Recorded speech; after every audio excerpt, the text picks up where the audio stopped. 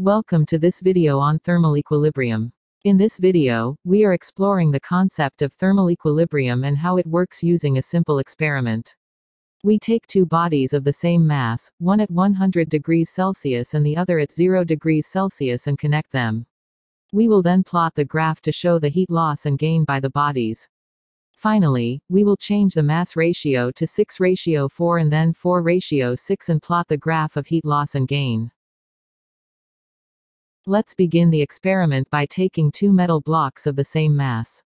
One block is heated to 100 degrees Celsius and the other block is kept at 0 degrees Celsius.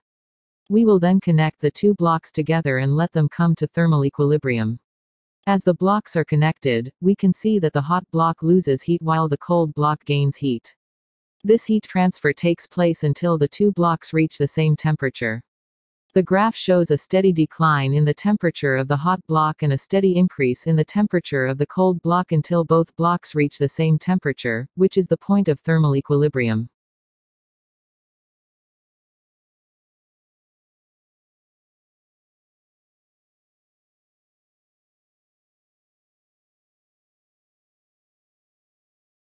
Changing the mass ratio. Now, let's change the mass ratio of the blocks to 6:4. We will repeat the experiment by taking a block of 6 units and heating it to 100 degrees Celsius, and another block of 4 units and keeping it at 0 degrees Celsius.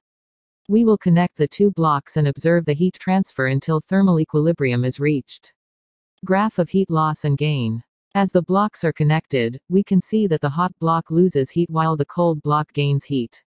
However, due to the difference in mass, the rate of heat transfer is different.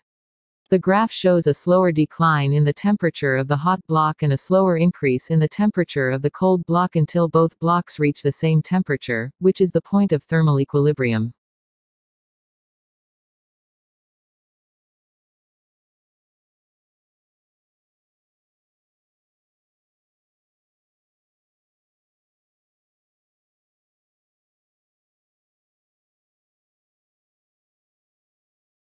Now, let's change the mass ratio to 4:6.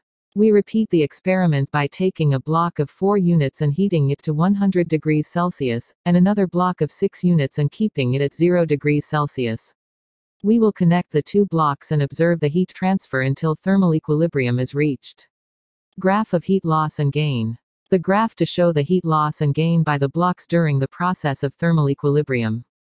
As the blocks are connected, we can see that the hot block loses heat while the cold block gains heat. However, due to the difference in mass, the rate of heat transfer is different. The graph shows a faster decline in the temperature of the hot block and a faster increase in temperature of the cold block.